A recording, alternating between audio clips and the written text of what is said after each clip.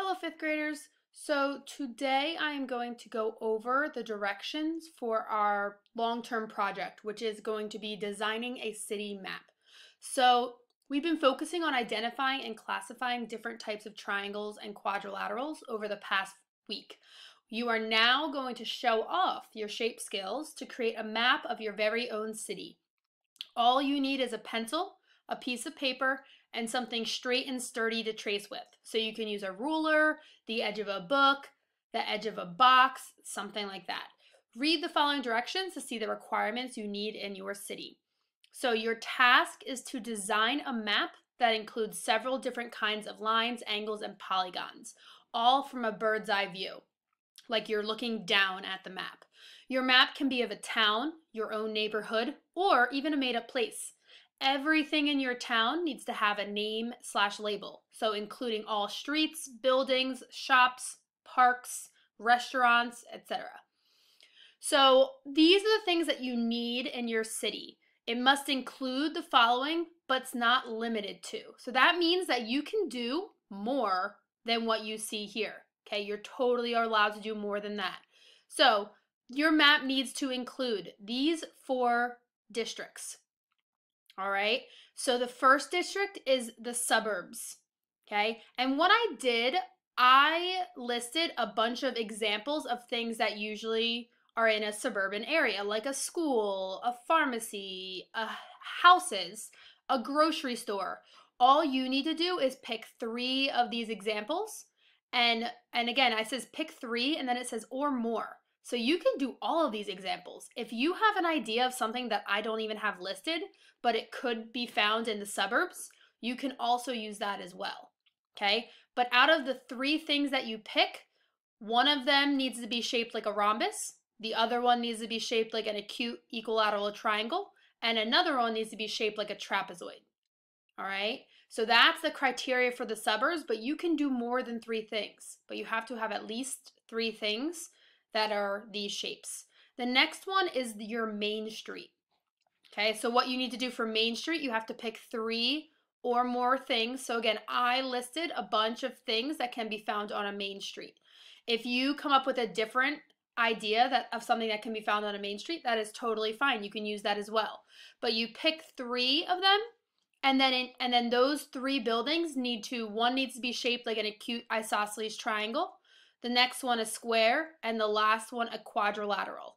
And it says specify the type, because quadrilateral is a big umbrella term for a bunch of basically a 4-sided shape, okay? So if you draw a quadrilateral, it could be a square, or your quadrilateral could be a rectangle, but you just have to specify what type of quadrilateral it is. So these are the first 2 sections of your town and city. The next one is city living. So again, I give a bunch of examples of things that are found in the city, but you have to pick at least 3 and include a right scalene triangle, a parallelogram, again, specify the type. It could be a rectangle, it could be a rhombus, it could be a square, and then a trapezoid, all right? And the last section is entertainment. So now you have to pick 4, or at least 4, okay? And I list a bunch of things that can be found to give people entertainment. And out of those 4 things, one needs to be a trapezoid, another one needs to be an obtuse isosceles triangle, another one needs to be an acute equilateral triangle, and the last building has to be shaped like a square. Okay, so this is the criteria that you need to follow. Now this paper, it says you need to share this document with me once you are done, so I can see the examples you listed that appear in your city. So you're going to complete this table, and I'll show you in a second how to do that, and then you're going to hit share, and you're going to type in my email address. Now, along with sharing this document, you also need to take a picture of your final designed city, and you could do 2 things. You could either take a picture and just email it to me, or you can attach your picture to the second page of this document and then just share this document, okay? You can do that, but what I need is this document, and I also need a picture of your city, all right? And this project is due on Friday, May 15th, so you have exactly a week to do this project. That's a very long time, okay? So let's do an example. Let's say Main Street. What I'm looking for when you write your examples, okay, it says pick 3. Let's say I picked a library. So I'm going to say my library is, and then I made my library a quadrilateral. So it's a quadrilateral, and then it says specify the type. So what I did for my library, I'm pretty sure my library is a rectangle. So that's the type of quadrilateral my library is in. So far I've already done one part of Main Street. The second one, let's say I did a train station. So the train station is an acute isosceles triangle. So my train station is an acute isosceles triangle. Always spell that wrong. And the last thing is, let's say my police station is a square. Okay, so that's all you're doing. You're just listing what buildings are what shapes.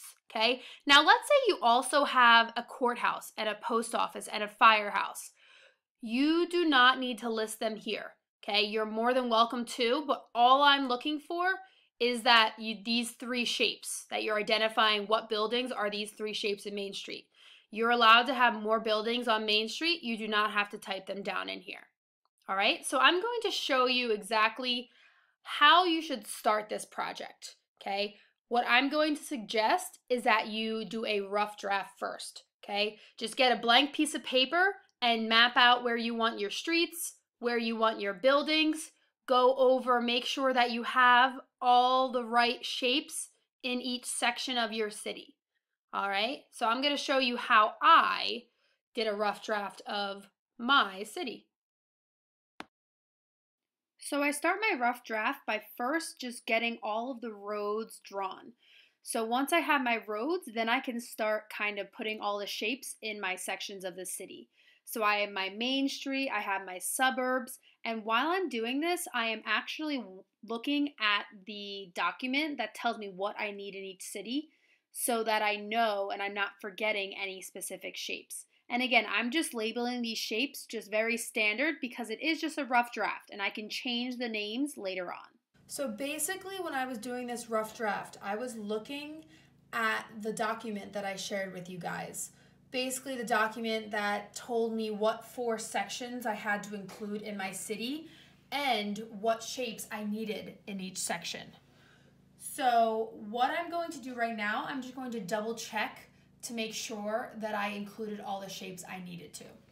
So I have the suburbs right here, okay, and in the suburbs you need a rhombus, an acute equilateral triangle, and a trapezoid. So my rhombus is my ice cream, and it can also be the CVS. So I'll write CVS / ice cream. Either one of those can count for my rhombus. Acute equilateral triangle, all of the roofs of the houses. So I'll do roof of house. And the trapezoid is the school. And again, guys, these are not set in stone. When you do your final project, you can change things around, but just make sure you still have those 3 shapes, okay? So suburbs is good. Now we're doing Main Street. And you can see also, guys, in the suburbs, I added extra stuff, like all of these houses and the park, and that's okay. Okay, you only need those 3 things. Main Street. So what I'm doing right now, again, I'm just double checking to make sure I do have all my shapes that are needed in each section. And again, these buildings can change in your final draft. Just make sure that you still have the 3 or 4 shapes that you need in each section. I'm just double checking just so I make sure that I don't forget any specific shapes. So now is final draft time. And of course, the math teacher does not have a ruler, so I did have to use a piece of paper, but that's okay. So I'm just making all of my roads first. I'm making them very straight. You can see I'm using different objects around the house just to make sure that all my lines are straight. And now I start doing my buildings. So right now you're looking at the finished version of my city map. So after I laid out all the streets and after I drew all of my shapes, okay, and remember I made sure that I had exactly what I needed, okay. Obviously I added a bunch more just because I was being creative with it. And I want you guys to do the same as well. I want you to have fun with this. I want you to be creative. When you're coming up with the names of your buildings, you can use landmarks around the island or on the mainland if you'd like. You can also come up with your own unique names as well. Okay, so like here you see like LBI Museum, and there's like a bike shop, and then you see Bank of America, which is a real bank, but then also there's a place called Really Good Sushi. So be creative with this. I want you to kind of think outside the box with this project and have a lot of fun with it. So once I outlined all the buildings and labeled all of my buildings, the last thing I did was color everything. So this is my final product, okay? And you see all of my signs are labeled, my streets are labeled, okay? These little side streets right here don't need to be labeled, but your main streets, like I called this Main Street, this is Park Place because there's a park right here. I said this was Island Way, Entertainment Avenue. You can also get creative with these. So just to recap, right now I have a zoomed in version of one section of my city. And what you can see, I have all of the roads labeled. This is Downtown Drive, Main Street, Entertainment Avenue. You can come up with whatever names of streets that you would like to do. But right now I'm going to look at my Downtown Drive, which is basically my city living. Okay, so it said to pick 3 or more and include a right scalene triangle, a parallelogram, and a trapezoid. So how I would fill this out, my right scalene triangle is Hotel LBI. It's a right triangle and all 3 sides are different lengths. So I will say Hotel LBI is a right scalene triangle. Okay, my next one I had to do was a parallelogram, specify the type. Wow, I have a lot of parallelograms to choose from. Okay, so I'll do Woody's.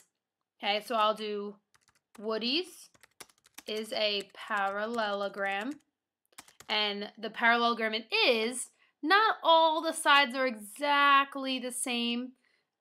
The top and bottom look a little longer, so I'm going to say it's a rectangle. And then the last one, I need a trapezoid.